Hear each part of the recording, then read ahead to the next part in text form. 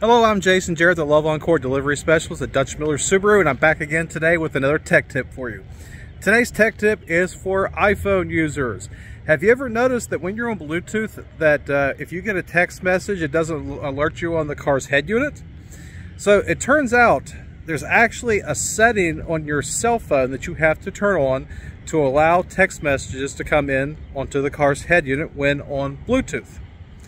So today, I have a special guest star, Jamie Ola, who is one of our salesmen here at Dutch Miller Subaru and is an iPhone user. He is going to be demonstrating to you how to turn on that setting so that way you can get text messages when on Bluetooth.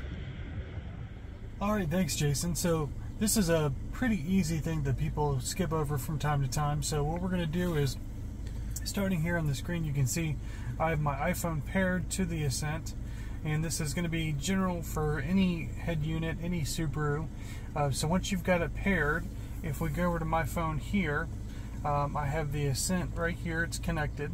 If I click on that, you can see that show notifications is turned off. This is the setting that we're going to need to go ahead and turn on so that we can get those messages and notifications to the head unit here. So once I turn this on, this will enable my messages to pop up. So next time I get a text message and it's connected via Bluetooth, I will get a notification to the touchscreen right here.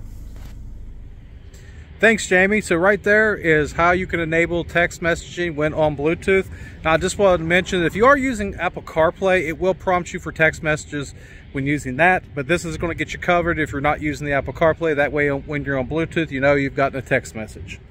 Thank you so much for watching this tech tip today. I really appreciate it. Please like, subscribe, and ring that bell. That way you'll know when I am posting new content. And as always, if you have a question about your Subaru, put a comment in the comment section down below, and who knows, I might make a video about it and answer your question. So thanks so much, and I'll catch you next time.